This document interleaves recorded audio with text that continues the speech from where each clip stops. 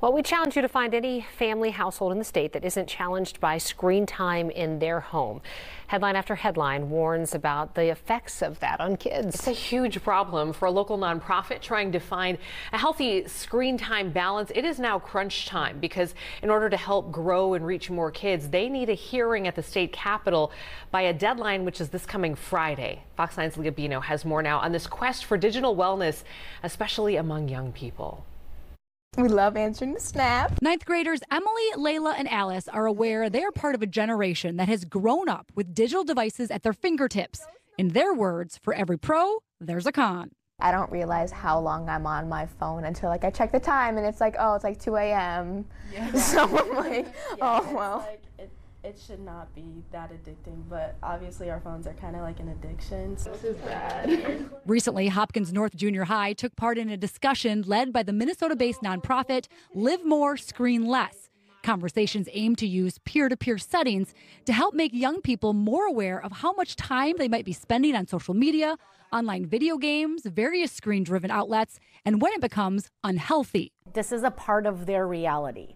This generation they had a cell phone or an iPad put into their hands when they were in the grocery cart at age 2. That's when the cell phone became available, and so it's not going away. And so trying to navigate and find a balance, we believe, is the #1 way to combat this addiction.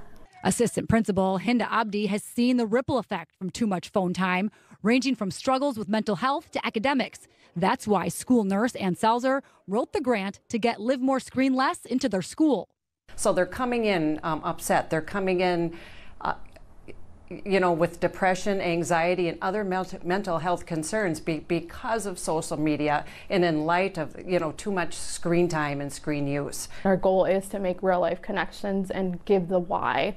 Like, kids understand and interact and proceed to do things when you give them the why. In 2021, Minnesota lawmakers became the first state in the country to designate state dollars towards digital wellness. So our organization is not anti-technology.